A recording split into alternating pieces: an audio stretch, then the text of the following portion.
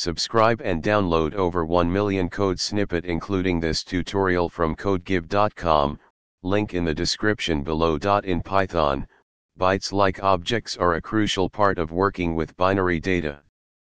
They provide a way to represent and manipulate sequences of bytes efficiently.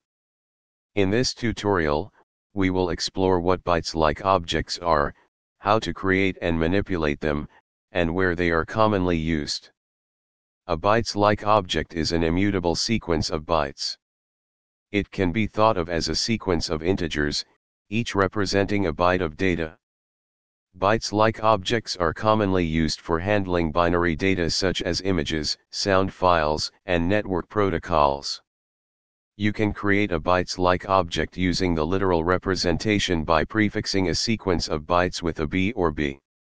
For example, the bytes constructor can be used to create a bytes-like object from various sources, such as strings, lists, or other iterable objects.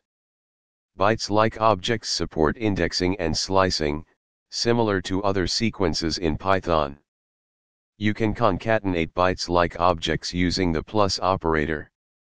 Iterating over bytes is straightforward. You can find the index of a subsequence within bytes. Bytes-like objects are immutable, meaning their values cannot be modified once they are created. If you need to modify the data, consider using byte array. Converting bytes to a string can be done using the decode method. Converting bytes to an integer can be useful for various applications. Bytes-like objects are commonly used for reading and writing binary files.